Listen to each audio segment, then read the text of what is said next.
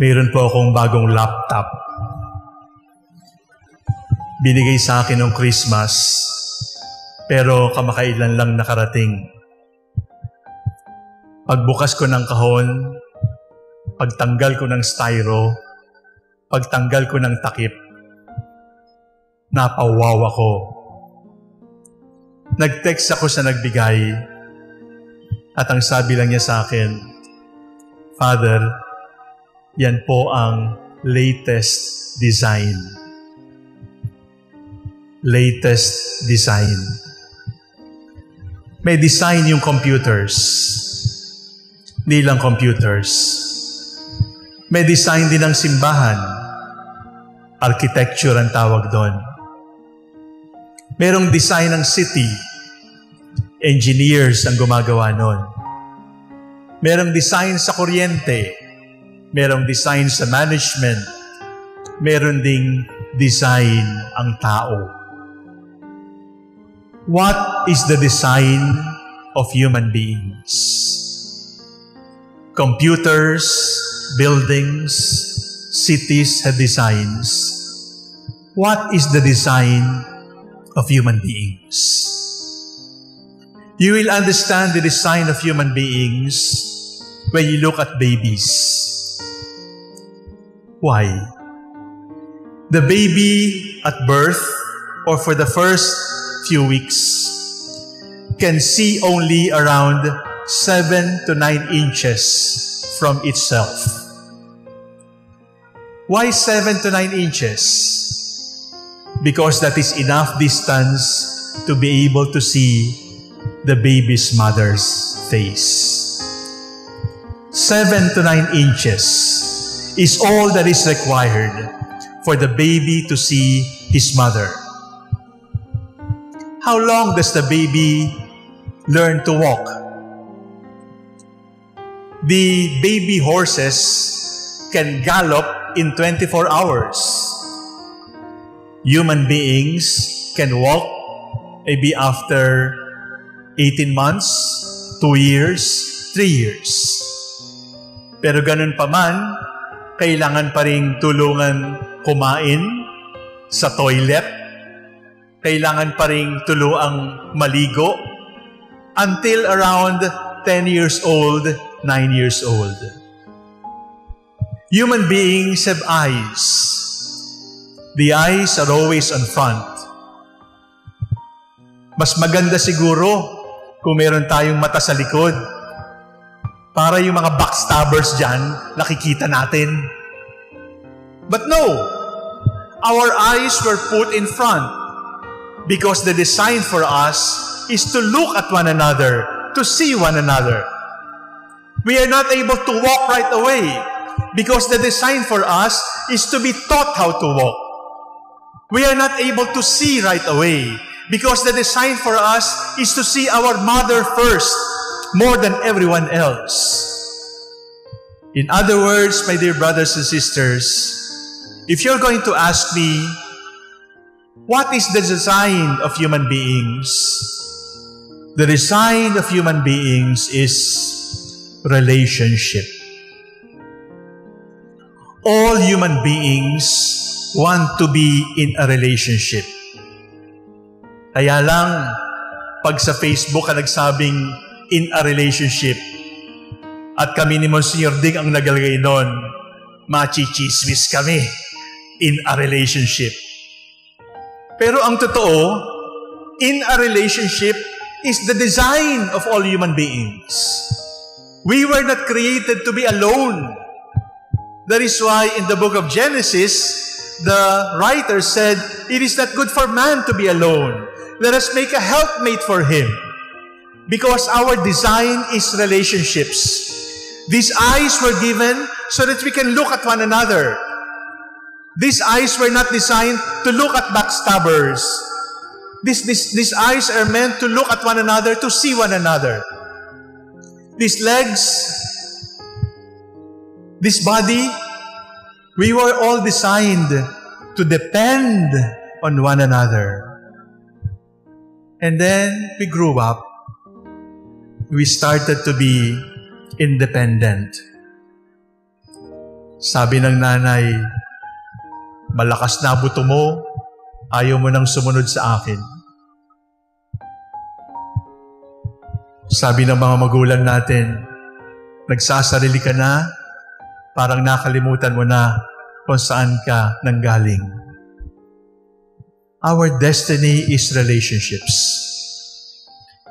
Merong isang paborito akong writer, at ang sabi niya ay, lahat naman tayo magkakaugnay. Right now, you are far apart from one another. Right now, magkakahiwalay tayo. Hindi nga tayo pwede magdikit-dikit. Pero, kung bibigyan tayo ng mata ng Panginoon, para makita hindi lamang yung ngayon, kundi yung kahapon, para makita kung paano tayo sa kinabukasan, makikita natin na totoo yung awit, lahat tayo ay magkakaugnay. Our design is relationship. We were not created to be alone. Our design is relationship. We were not created to be separated. We were created to depend. We were created to learn. We were created to forgive. We were created to love and to serve. Yon ang sinasabi ngayon ng Ebanghelyo. Bakit nagkatawang tao ang Diyos? Because He wants a relationship with us. At ano ang pinakamabigat na dinadala nung ketongin doon sa gospel? That he could not be in a relationship because he has to be quarantined. He has to be isolated because he was considered dirty. My dear brothers and sisters, computers have designs. Human beings have designs also. And do not forget that in every human being, there is a design for relationship. There is a design to be touched. There is a design to touch. There is a design to embrace. There is a design to shake hands. There is a design to live together. Because God condemned living alone. We are born for relationships. And the great hurt of our time is relationship. The great ache of our time is relationship. Last year, when we started the lockdown, natakot tayong magkasakit. Pero ngayon, ano ang nakakasakit sa atin ngayon? Na hindi tayo pwede magsama-sama. Hindi ka pwedeng magtawanan, baka may droplets na lumabas. Hindi ka pwedeng mag-shake hands, kasi baka malipat yung virus. Our relationships are hurting. And when COVID passes away and the vaccine has caused herd immunity in our society, we would still be hurting because our relationships have been broken and we have been isolated, and it hurts to be isolated. St. Paul teaches us that the church, this community, is the body of Christ. Anong ibig sabihin ng body of Christ? We are in a relationship. Magkakaiba tayo. Magkakaiba, pero magkakaugnay. And how are we right now? Some of us are following this Mass by Facebook live stream. We are connected, but we are not in a relationship. We are connected, but we do not know one another anymore. We are connected, but we are disconnected. We seem to be connected, but we are actually not connected. And we are all aching and hurting because we cannot be in relationships. We are the body of Christ, and we are designed for relationship. Those among you who are following us on social media platforms, I pray that there will be dissatisfaction in your heart right now, because this virtual relationship is not the design of God for us. The design of God for us is that we live in relationships, we live in love. Because at the sunset of our lives, God is going to ask us, did you feed? Did you visit? Did you console? Did you encourage? Did you give drink to the thirsty? And if all you can say is, I fed myself, I gave drink to myself, I consoled myself, I helped myself, I consoled myself, the Lord is going to say to you, that is not what I meant. Because when I told you to give drink, to feed, and to console, I was pushing you to be in relationships.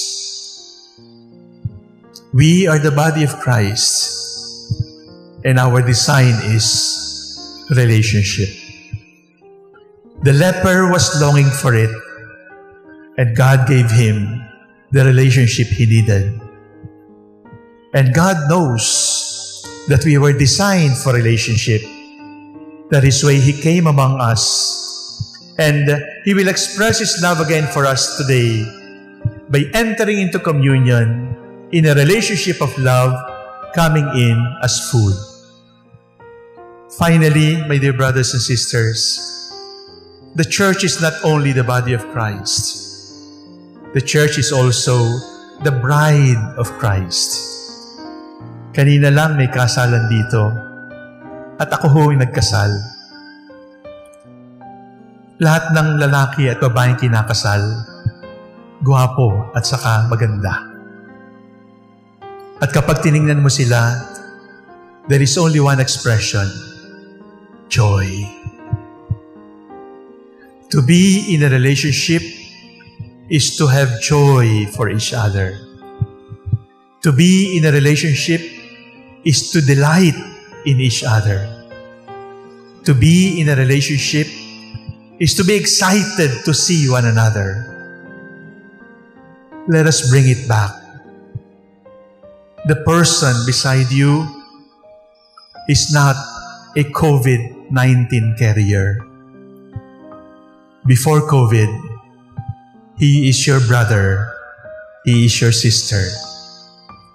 And in COVID and beyond COVID, we are brothers and sisters. Let us delight in one another. Let us relate to one another. Hindi po ng Panginoon yung ketongin, pero hindi hipo ng nadidire, kundi hipo ng natutuwa, hipo ng nasasabik. Paghipo dun sa ketongin ng tuwang-tuwa. To delight in the leper. To delight in one another. Magkakaiba tayo, pero magkakaugnay. And our design is relationship. Tayo inilikha upang maging magkakaugnay. Hindi tayo nilikha para mag-isa. Nilikha tayo para sa isa't isa.